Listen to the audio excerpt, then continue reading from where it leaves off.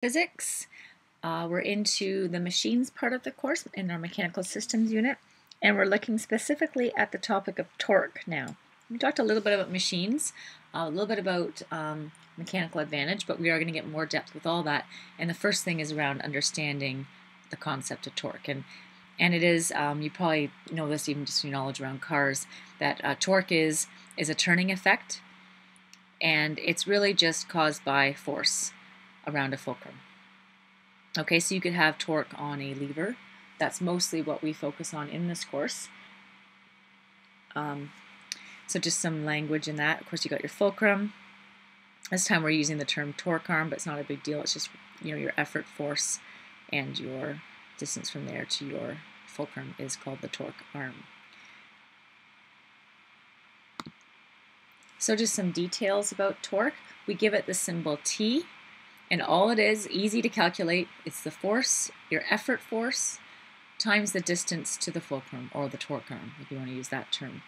And the units are just newtons, meters, and newton meters. And the reason that makes sense, force is newtons, distance is meters, so you just newton meters. That's it. Okay? So here's a little example of calculating torque. This is, and you've all experienced this, it's a little bit of a challenge. I think it's a typical old a bar thing where you something about as a contest to see who can hold the pitcher of beer sort of on their straight arm for the longest. If you can hold it for X amount of seconds or minutes, you know, maybe you get to drink the pitcher. I don't know, but because you know that, like you can just sort of picture how torque. Excuse me, it's hard, right? You hold a pitcher of beer with your arm bent with a short lever, like a short distance from the fulcrum, which would be your shoulder, say, to the holding the beer. It's easier. But if you straighten out your arm and hold it far away, it's the same force, it's the same weight as the beer, but it's much more difficult because it's more torque. And we lived that example here because I wanted to do this example with Charlie, holding him close and holding him far away. And first I had my 14 or 13-year-old daughter doing it. She couldn't hold him like this. She couldn't hold him with straight arms. She can hold him like this. So Mr. Estelle had to do it. So he's holding Charlie close to his body. There's Charlie's mass, and we want to find the torque.